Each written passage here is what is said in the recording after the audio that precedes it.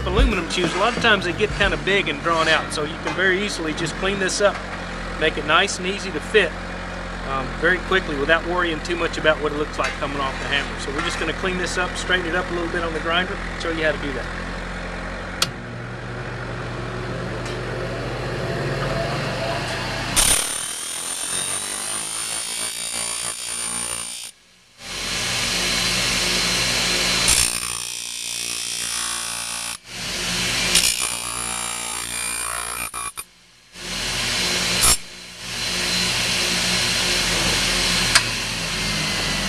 There we go.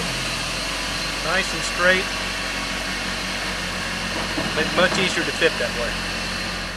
Alright, what we're going to do to this one is we're just going to deep seat this shoe out.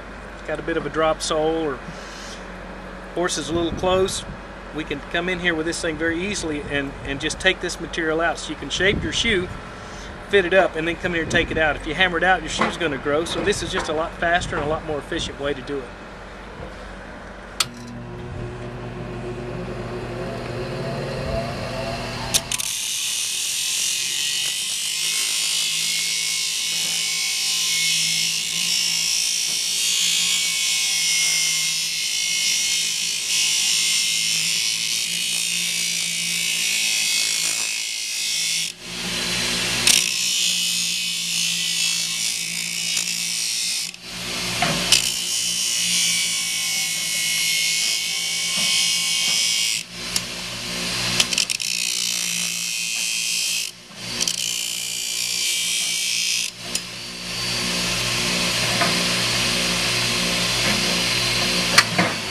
This shoe we're going to do quite a bit of grinding on, because we're going to put heel checks in, and we're going to taper this branch both on the outside and the inside of it to allow it to get in the ground. With this added width on the outside to float the foot and not allow it to get in the dirt, we're going to narrow this one up a little bit so it can get into the dirt.